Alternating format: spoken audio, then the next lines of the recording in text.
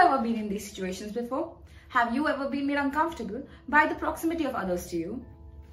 Welcome to Personal Space 101, where I will tell you what personal space really is, the science behind it, and what factors determine your personal space.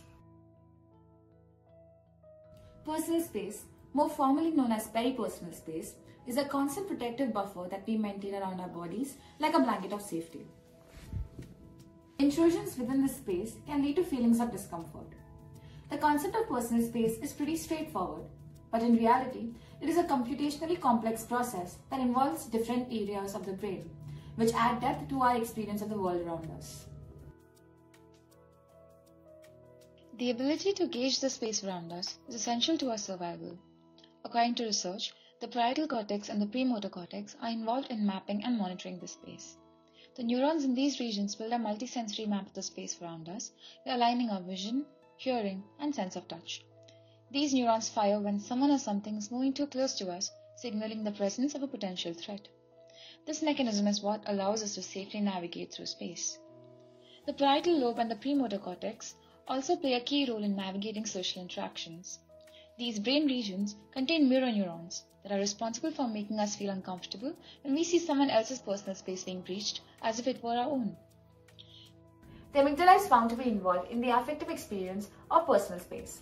These structures are considered to be the seat of emotion, and emotional responses are integral in navigating social interactions. People with lesions in this part of the brain are found to have no concept of personal space. Hey.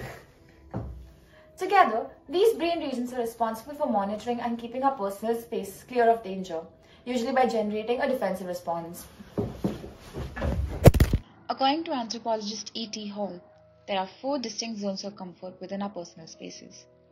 The intimate space, which is reserved for close friends and family. The personal space, meant for friends and acquaintances. The social space, reserved for new acquaintances and strangers.